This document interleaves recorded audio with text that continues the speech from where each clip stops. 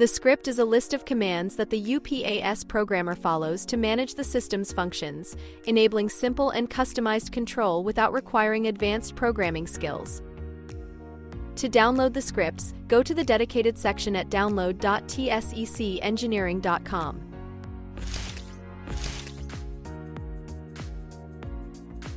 This script resets the crash data in Ford airbag control units. This operation restores normal module function after an accident, allowing safe reuse of the ECU.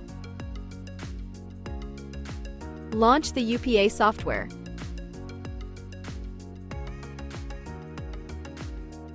In the left column, make the selections shown on screen.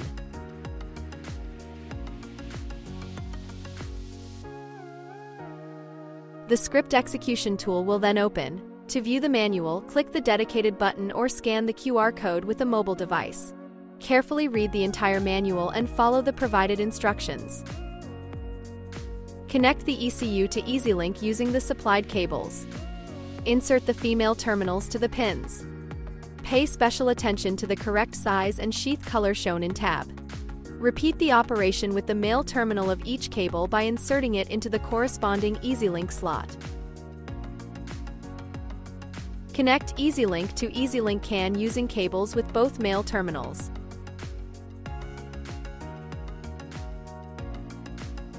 Place the J5 jumper on the iSyLink CAN as shown in the manual.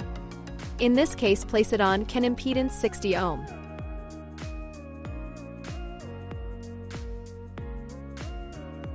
Join iSyLink CAN and UCAN module.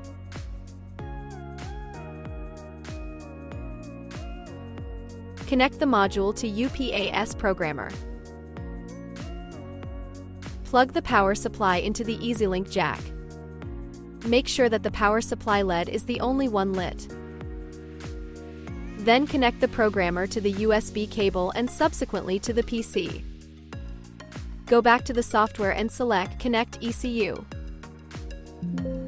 Confirm the operation. You will be asked to switch on the ECU. Press the iSyLink switch in Source Power 1 slot and click OK. Confirm the operation.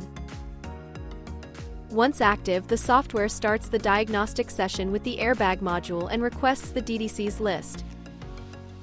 If a crash fault is found, the crash recorded status will change to set.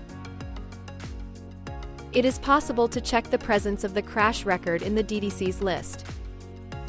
Click Reset Crash Data to begin the recovery process.